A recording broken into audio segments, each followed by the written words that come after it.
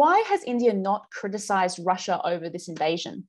The most immediate reason is that India is heavily reliant on Russian arms, depends on Russia for up to 85% of its arms imports. And this is particularly important given that India faces a two-front threat from its two main rivals, Pakistan and China.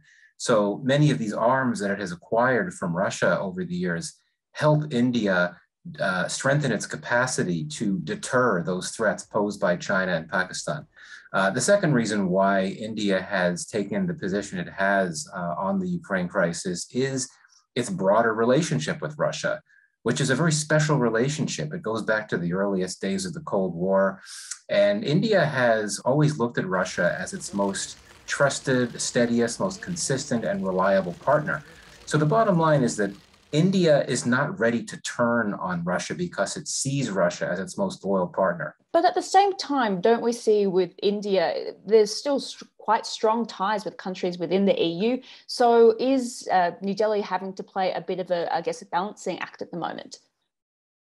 Absolutely. India is in a very difficult diplomatic bind right now because Russia is its friend, and it is not going to turn on Russia. It's not going to condemn the invasion, but at the same time, indeed, India's relations with the West, including the United States, have never been stronger. So even though India's position is nothing new, it's never condemned Russian aggressions in the past, this position that it has taken, where it tries to sit on the fence, has grown increasingly untenable, I think, just because there's so much pressure on India to change course, because its relations with the West, and especially the United States, have never been stronger.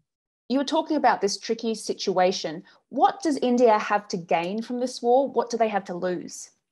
I can't think of anything that India gains from this war, but it certainly has a lot to lose. I would argue that a prolonged war in Ukraine really jeopardizes a number of key Indian foreign policy interests. One thing is that a prolonged war makes it likely that Russia will grow increasingly reliant on China because it'll become more dependent on Chinese financial support and perhaps even on Chinese military support.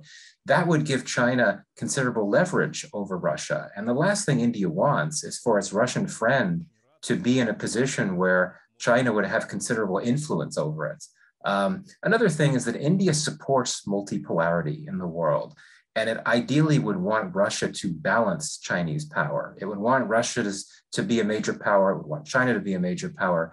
But if Russia gets closer to China and the two form this bloc, then that undermines this notion of multipolarity. Finally, the longer this war goes on, the more likely it is that the US and its like-minded Western partners will be distracted from their preeminent goal of countering Chinese power in the Indo-Pacific region. And of course, that's something that India really supports as well. So bottom line is, India has a lot to lose. But is there a chance that India could become a very important player in this war, particularly if Modi becomes a mediator?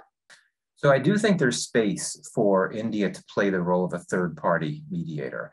I think it's unrealistic to expect India to take the side of the West and start condemning the invasion and condemning Russia. That's not going to happen because of the nature of its relationship with Russia.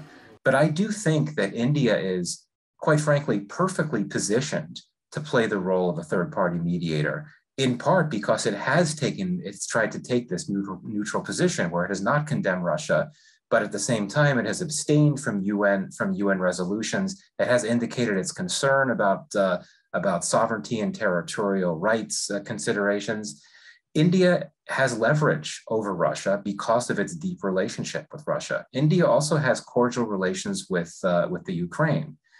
India may be a bit uncomfortable about this third-party mediation idea, but it's perfectly positioned to do it. I think it could use its leverage over Russia to try to push for some type of de-escalation. India's interests are in peril the longer this war goes on, so India has a strong interest in doing anything to lead to some type of de-escalation.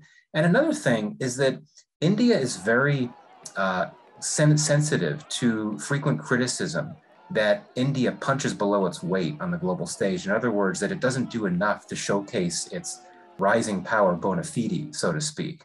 So if India were to put itself out there and actively play this role of a mediator, and especially if it were to be successful, that would, I think, really respond to that criticism in a really big and impactful way. Are we seeing pressure from other countries for Modi to kind of step up and speak to Putin?